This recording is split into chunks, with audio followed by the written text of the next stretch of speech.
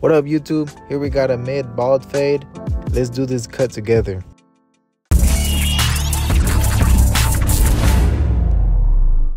Welcome back to another tutorial. This is how my client walked in. We're about to change his life. If you see my other videos, first things first, I always comb out my client's hair, make sure nothing is tangled up. I'm gonna start off this blend by putting in my bald line with my trimmers.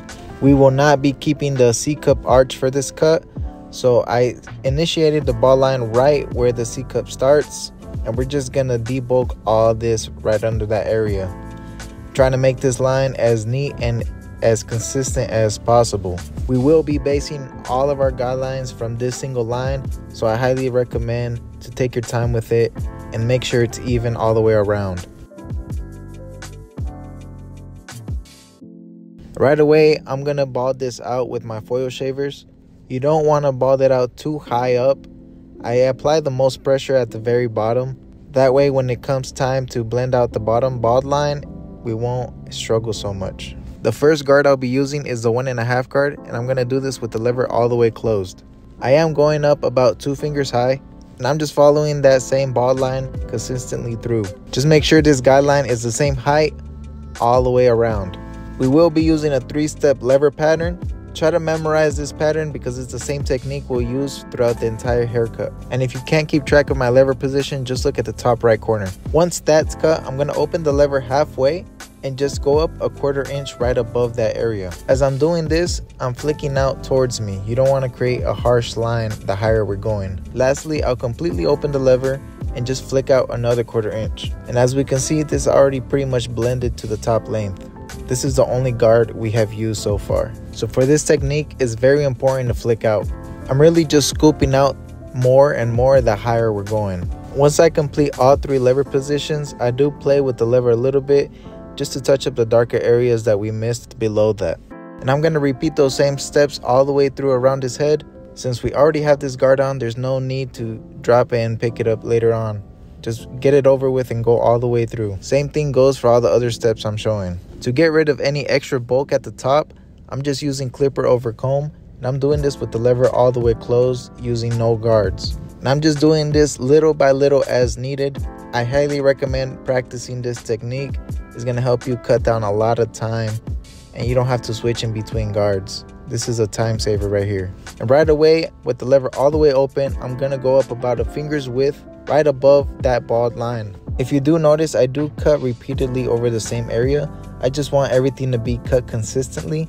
This will help us blend out the bottom line even easier and minimize detailing.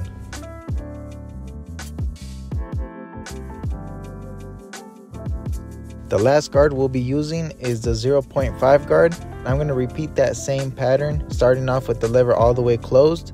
I'm going to flick out a 1/4 inch right above the line we just created. Then I'll open that lever halfway and flick out another 1/4 inch. Try to visualize where it is that you cut with the 1.5 guard and avoid going up above that. Otherwise, this blend won't connect when you get to the lever all the way open. And don't forget to really flick out, guys.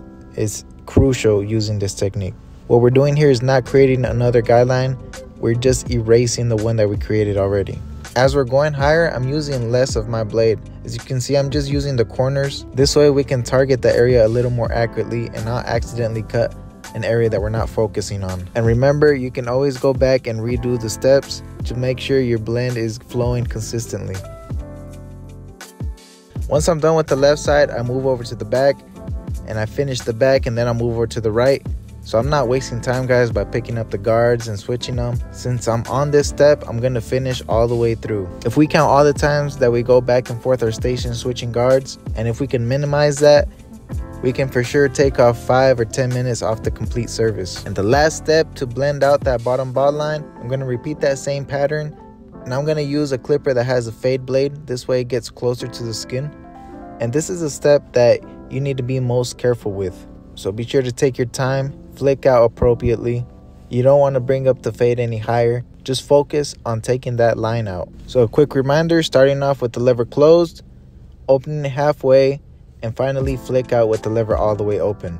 The higher I'm going, less blade I'm using. I'm just using my corners once I get to the lever all the way open. Don't worry about the dark spots too much. As long as you don't see a line, we can go back in detail after. So I'm just gonna go all the way through around his head now and remove that bottom bald line. This blend is already coming together, guys. Just a little bit of detailing to make the blend pop even more and make it look a little bit more perfect. And if you need to put the guards back on, that's okay. Also, really quick, if you guys need any Gamma or Stylecraft tools, be sure to use my discount code chooch and you can save some nice money with that.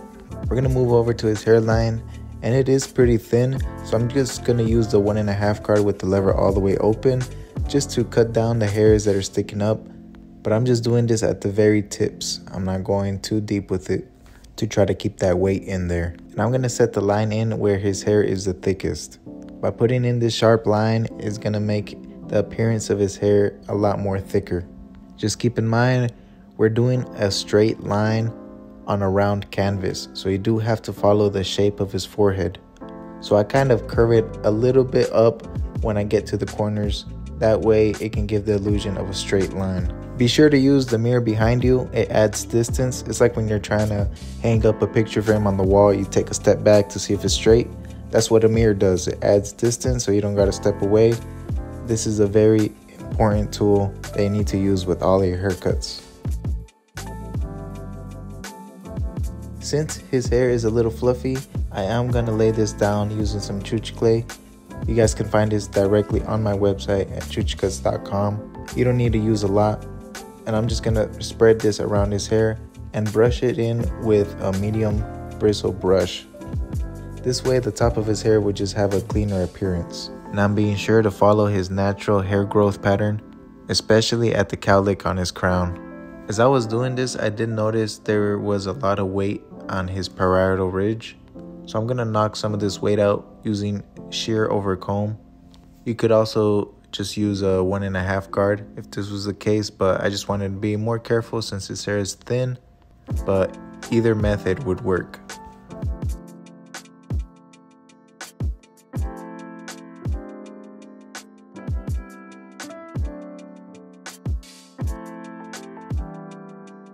I'm just gonna touch up his lineup one more time since the hairs were laid down. It never hurts to double check your work. My client did request for some enhancements to fill in those lighter areas. This is also gonna make that blend pop even more.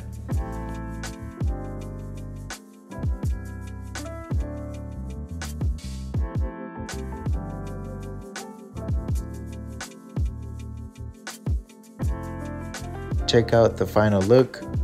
But real quick, right before we get to this, a quick word from my client Tim. Anybody who needs a credit repair, follow me on Instagram, Timothy Williams Jr. 0. He does the cuts, I do the credit. You heard the man. If you need any credit repair services, be sure to check him out. And getting back to the cut, look at that clean blend. You can't even tell the top was thin. I really hope you were able to learn something from this video. And if you did, please leave it a like. If this was your first time watching one of my videos, be sure to subscribe. There's going to be a lot more future content coming up for you guys. If you end up trying this technique, let me know how it went for you in the comments below. Also, if you have any suggestions of what you want to watch or you got questions, let me know and I'll try to answer as many as I can. Be sure to check out all my other social media accounts. I'm pretty active on those. And check out my other tutorials here on YouTube. Anyways, that's enough from me. Stay blessed and keep grinding, and peace out.